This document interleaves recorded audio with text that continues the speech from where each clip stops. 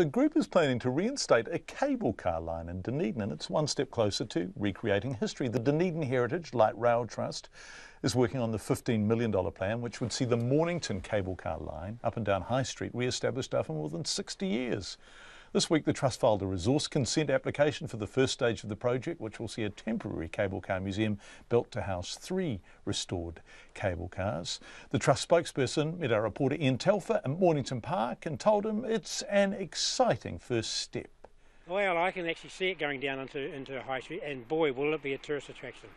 There's no doubting that. So it'll be a working, is it a recreation, is it for tourism, or is it a real thing? Well, it'll be an identical to what it used to be back in 1957. It's running down exactly the same line as where it was before. Where we're standing underneath here would have been the tracks if they'd left them there.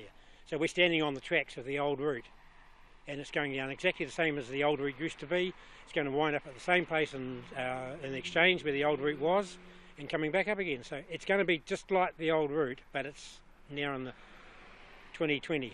And is it like a tram or different? Well, the difference between a tram and a cable car is there's no motors in a cable car. It's all controlled by a rope underground, and you hook onto it, take yourself down to where you want to go, unhook where you want to stop, and then hook back on again, and away you go. Yeah. And this is pretty rare around the world. It's the only one outside of San Francisco. So there's San Francisco's famous one, yeah, and there's nothing else? Nothing else. We were the second, when it was built in 1883, we were the second one after San Francisco anyway. And we were the only ones in the world then that had what they called a pull curve, which took cable cars around corners. San Francisco never did. They had to go up to a corner, T intersection, put another cable car going the other way. And the designer of that was a Dunedin man. But this was all ripped out 60 years ago. Why do you want to recreate it? Well, I just see it something as a real touristy type of thing, and I think it'd be some fun to ride on. I was born in Christchurch, so I've never seen the cable car until 3 years ago. And I've been on this group for 10 years. And it's just, I can just see it being a real great thing, and it can be a bus route, of course, as well. But very expensive project, like we're talking about $15 million? Yeah, but it's that fast. There's not much money at all. Talk $182 million for the stadium. Is it doable? Absolutely, absolutely. The people I've been talking to that will probably come in nearer the thing will be talking into their hundreds of thousands of dollar donations. But they won't come in at this stage, though. Yeah, but for now, you're starting small. Yep. Well, what we're trying to do, we're trying to take it off paper and put it onto tracks. So everything we've been showing so far up until now has been all paperwork. What we can do now with these cable cars, we can actually push them out and say, that's what we're talking about, because they can actually see them, they can touch them, where they couldn't before. So it makes it real for people once you get this temporary building? Yep, that's exactly what we're aiming for, at this point.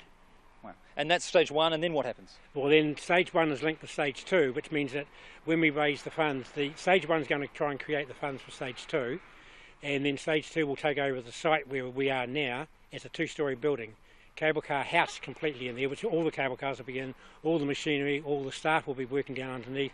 Up top will be a cafe, a museum, you name it, it'll be up there. And that'll be the base for the new cable car? Cable car, yeah. Because the other one we can't use anymore because it's now turned into something else. And from there, what? Just the tracks? Well, it's all downhill, isn't it, from there, down to the bottom. And then it's going to be a tourist attraction that they won't even believe how good it's going to be, really. Neville, some people think this is just a pipe dream, eh? Are you confident?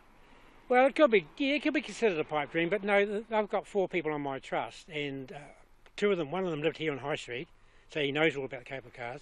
The other one, his father used to be a conductor on here, and he's also about cable cars.